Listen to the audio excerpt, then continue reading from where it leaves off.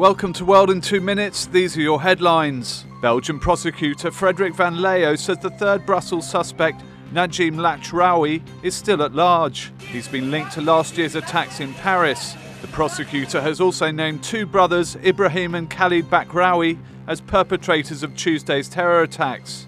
DAESH earlier claimed responsibility for the bombings at Brussels airport and a metro station. Officials say the terror attacks killed 31 people and wounded 261 others. Belgium has put Brussels on lockdown and raised the country's terror alert to the highest level.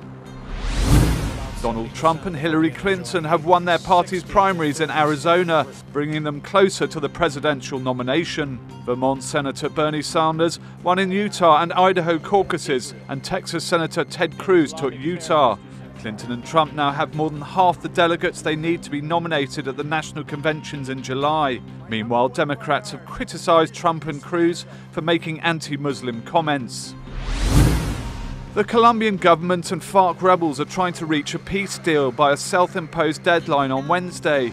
Colombia's conflict began in 1964 and has killed 200,000 people. The sides have been in peace talks since 2012.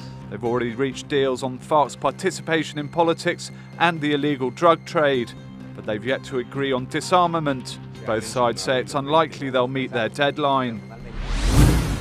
According to a study published in the Journal of Ecology published by the British Ecological Society, the ash tree is headed for extinction in Europe.